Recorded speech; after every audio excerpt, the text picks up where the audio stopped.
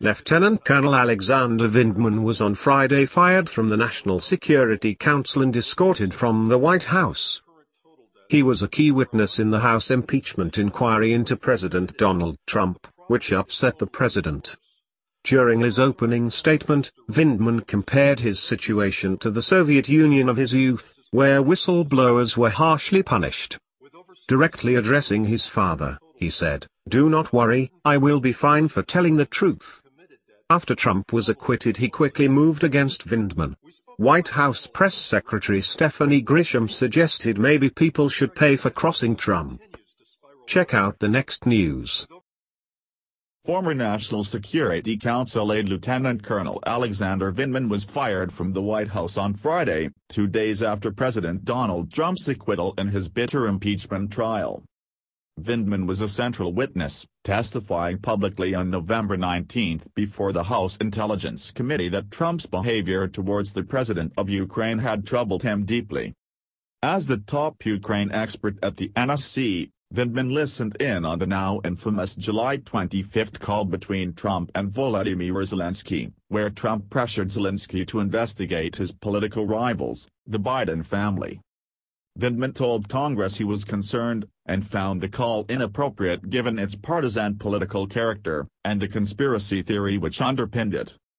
During his opening statement, Vindman drew a contrast between how somebody in his position might be treated in Russia, and how he believed he would be treated in the U.S. He moved to address his father, who left the Soviet Union with Vindman, then aged 3, for a new life in America.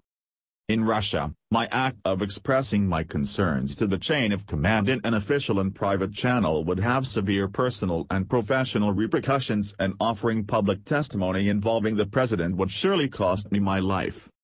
Dad, my sitting here today, in the U.S. Capitol talking to our elected officials is proof that you made the right decision 40 years ago to leave the Soviet Union and come here to United States of America in search of a better life for our family. Do not worry, I will be fine for telling the truth. Political reality proved Vindman too optimistic. Vindman was the first and most prominent figure to be punished Friday by newly emboldened Trump. The president fired Vindman, his twin brother, as well as Gordon Sondland, the U.S. ambassador to the EU, in the space of a few hours. Unlike the Russia in his comparison, Vindman came to no physical harm. But he, and a family member who had no role in the impeachment hearings, were ejected from prestigious jobs in a way which may tarnish their future prospects in the U.S. military. Vindman has only ever worked for the U.S. military, and was awarded the Purple Heart after being wounded by a roadside bomb in Iraq. Only the most capable officers are recommended for work with the NSC, usually the sign of a sparkling career to come.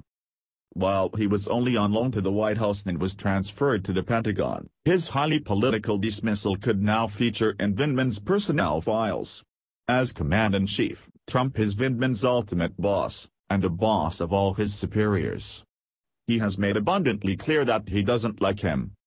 When competing for promotions with equally skilled offices without this political shadow over them, Vindman could well find himself passed over.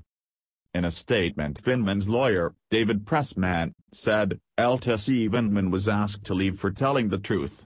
His honor, his commitment to right, frightened the powerful,